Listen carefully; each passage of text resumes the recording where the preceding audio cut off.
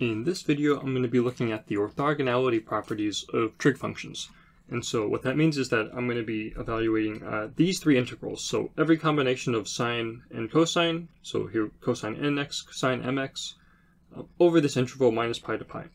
And I'm going to be doing each of these three integrals in three different ways. So, there are a lot of different ways that we can do these integrals. But my goal is going to be, since we're doing all three of them, might as well use a different technique for each one.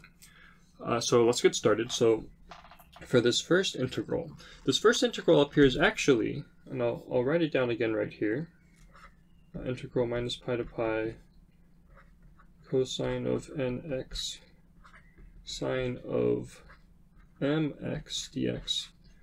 This one is actually the easiest to solve out of all of them, because you'll notice that cosine is an even function, sine is an odd function, and we're integrating this over this even interval, so from minus pi to pi. And so what that tells us immediately is that this integral is always going to be equal to 0. And it's always going to be equal to 0 because the integral from 0 to pi is going to be exactly equal to the integral from minus pi to 0. And so if that argument doesn't quite make sense, then we can be a little more strict about it. So we can rewrite this as integral minus pi to 0 cosine of nx sine of mx plus, and I'll write this right below, integral 0 to pi, same thing, cosine of nx sine of mx dx. Okay. So far so good. And then for this top line, what we can do is we can use a change of variables. So we can take x to minus x. And when we do that, what we get is, okay, x goes to minus x, so we have integral, well, we're changing x to minus x, so this becomes pi to 0, but we have a minus sign on this dx, so here we can just flip the bounds of integration like this. Then we have cosine of minus nx sine of minus mx dx plus, and then this same line right here.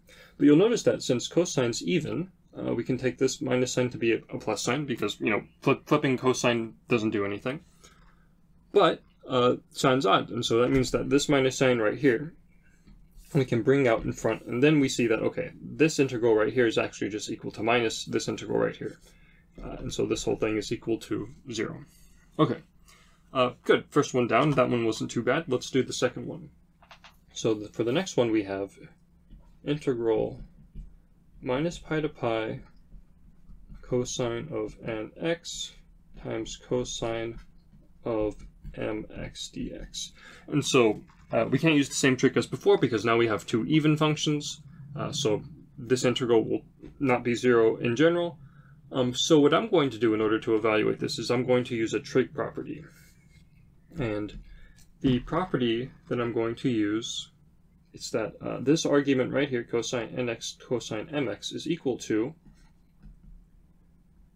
it's equal to 1/2 times cosine of nx minus mx plus cosine of nx plus mx, and then this whole thing times dx.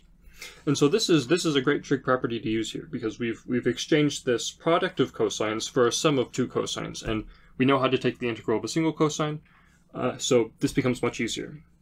So first we integrate this cosine right here, and we get sine of, now I'm going to pull out the x, so we have x times n minus m, all divided by n minus m, plus sine of x times n plus m, and then that's again divided by n plus m, and then we're evaluating this whole thing at minus pi and pi, minus pi to pi. Okay, good. So we can then write this, and I'll maybe move this, up here. So we can then evaluate this at the endpoints, and what we get is 1/2 sine of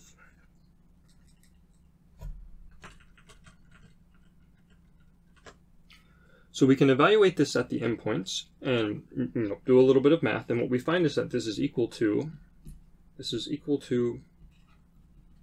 sine of pi times n minus m divided by n minus m plus sine of pi times n plus m divided by n plus m. Okay, so that's what we get from evaluating this integral at the boundary points, at the endpoints. And so the last thing to do now is to interpret this result. So what's going on here?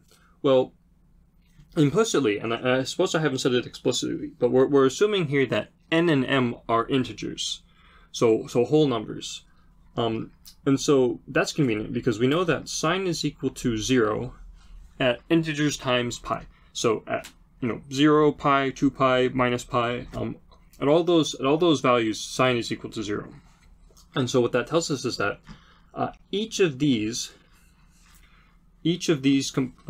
parts of this solution are going to be equal to 0 pretty much for every single value of n and m, right? Because for any value of n and m, we're just going to get another integer times pi. Okay. There's one exception though. There's one time where this is broken, and that's the case where the denominator is also equal to 0. Because in that case we have 0 on top divided by 0 on bottom. And 0 over 0, that means that we need to take a limit. Or in this case, what we're going to do is we're going to use L'Hopital's rule. So let's start with this first term right here. So I'm going to use a new variable. I'm going to say let's let n minus m equal epsilon. And we could have called it anything, right? We could have called it x. We could have called it x prime. Pick whatever variable you want. Here I'm going to call it epsilon because it's a small quantity. And so in this case we have sine of pi times epsilon divided by epsilon. Now if we use L'Hopital's rule, that tells us that the limit as this thing goes to 0 is going to be equal to the derivative of the numerator divided by the derivative of the denominator. And so we can differentiate the top. We're going to get pi times cosine of pi epsilon divided by, well, derivative of just epsilon is 1. Because we're differentiating with respect to epsilon here. Okay, last but not least, we're taking the limit where epsilon goes to 0, and so this whole thing here just becomes pi. Okay, great. So what we see then is that this whole integral right here is equal to, well, we have a couple different cases. So it's equal to pi if n is equal to m.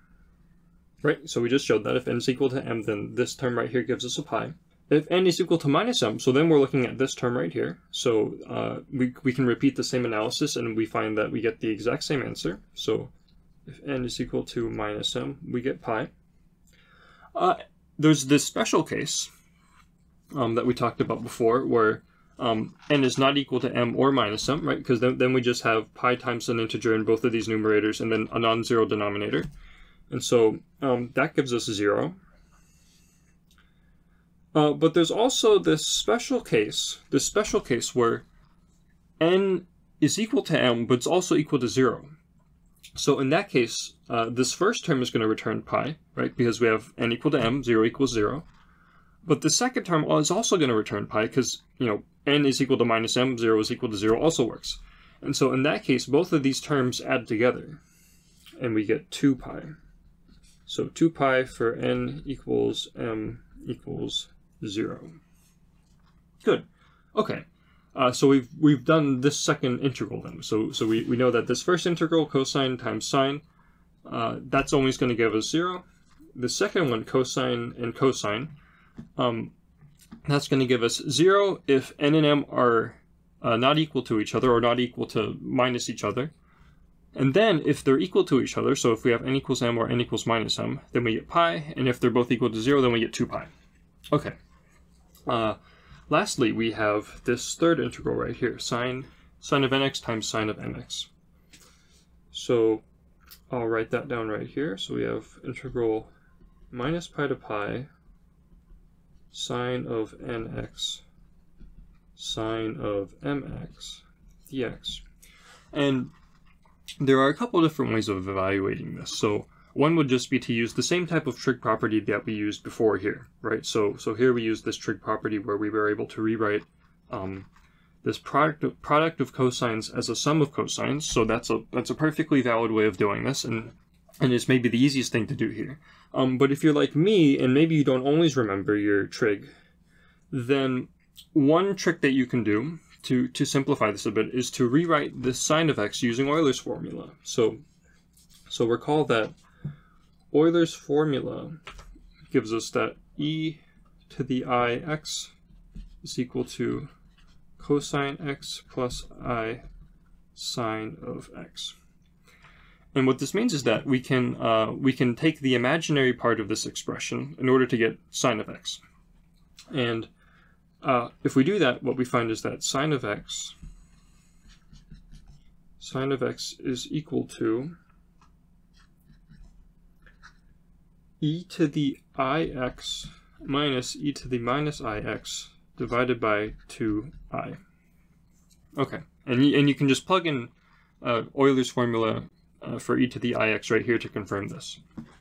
Okay, so what's the idea here? You know, what are we actually doing here? Well, the idea is that integrating exponential functions is much easier than integrating trig functions, right? I mean, if you gave me some funky integral with, you know, sine times a cosine times another sine, you know, I'm not going to know how to do that without, you know, whipping out a table of trig identities and sort of going through that and trying really hard to simplify things. But I know how to integrate exponentials because those combine in a very simple way, right? If we multiply two exponentials, then we just add their arguments. And so that's going to be the idea here. So we can rewrite these signs right here in terms of complex exponentials. So we have a 1 over 2i from this term. So 1 over 2i. Then we have e to the I n x minus e to the minus I n x. And we're multiplying that by this term right here, which is another 1 over 2i, multiplying, let me make that a little prettier, 1 over 2i times, okay, same rule, e to the I m x minus e to the minus I m x. And then, now that we have this, we can just distribute the terms. So we do that, and what we get is that this is equal to, so 1 over 2i, that gives us minus 1 over 4, integral minus pi to pi. And then we have e to the ix times n plus m minus e to the ix times n minus m minus e to the minus ix n minus m plus e to the minus ix n plus m. Okay, so this is kind of a mess right here, and not just because of how I wrote this. And we're running out of space, so I'll scroll down a little bit. So what we can notice here is that we have something special going on. So we have an e to the ix n plus m and an e to the minus ix n plus m. And likewise, we have minus e to the ix n minus m and an e to the minus ix n minus m. And so these right here are actually expressions for cosine. So we can, in the same way that we got this expression for sine of x, we can get a similar one for cosine of x, where we have cosine of x is equal to e to the ix plus e to the minus ix over 2. And once again, you can just plug in e to the ix here in Euler's formula to see that this is true. So this is great news because what it means is that we can rewrite this integral here in terms of cosine. And if we do that, what we see is that this integral is equal to minus 1 over 2 integral minus pi to pi cosine of x times n plus m minus cosine of x times n minus m. This is actually just an expression of this same type of trig identity here. So we've sort of rederived this trig identity just from complex exponentials, and so this is sort of convenient if you're maybe not too familiar with trig identities. You know that you can always just use exponential functions and get out the same result. So that's sort of a nice trick to have and to be able to use sometimes. Now that we're here, we can wrap this up because we know how to integrate cosines. So we integrate these cosines and we get minus 1/2 times sine of x times n plus m divided by n plus m minus sine of x times n minus m, the whole thing divided by n minus m. And this is evaluated from minus pi up to pi. Okay, and once again, this is exactly in the same form as this integral we had before with cosine and cosine. And what we saw in that case was that for certain special values of n and m, we can use L'Hopital's rule in order to determine what these are equal to, right? Because for most choices of n and m, these will give you 0, but for a couple special cases, we have 0 over 0. And so just like in the previous case, we get pi for n is equal to m. We have some extra minus signs here, and so we have minus pi then for n equal to minus m. So you can work this out and you see that you get an extra minus sign there. Then you get 0 when n is not equal to m. But you also have one difference. So in the previous case, since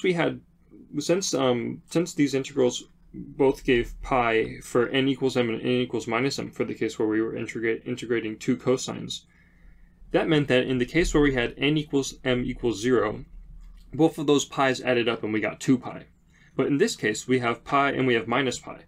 And so what that means is that in the case where n equals m equals 0, this pi adds to this minus pi and we get 0 again. So we have 0 not just for n equal or n not equal to m, but also for n equals m equals 0. Okay, so we've done it then. So what we've done is we've evaluated these three integrals up here, and we've seen that trig functions have this special property where if we're integrating from minus pi to pi, then for the vast majority of our choices of n and m, these integrals equal 0. And then for a handful of special cases, so in the special cases where n is equal to m or minus m or sometimes 0, you get out these special values of pi or 2 pi. And this ends up being a very, very, very important property of trig functions, and goes on to be used extensively in Fourier series. And so this fact right here sort of ends up forming, in part, the basis for how you're able to derive and use Fourier series. But I'll leave that for another video, and I think I'll stop here.